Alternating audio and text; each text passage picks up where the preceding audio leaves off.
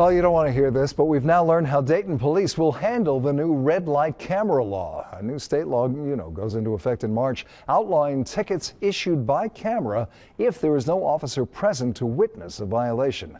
Right now, there are 20 red light and speed enforcement cameras just in Dayton at their intersections. So Dayton police say starting in March, they're going to use 3 mobile speed vehicles at the busiest intersections.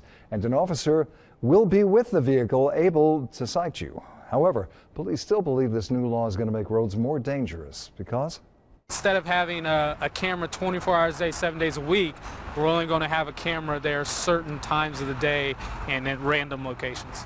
And the city is going to get a lot less revenue. The 20 cameras won't be taken down. They'll monitor traffic and crashes.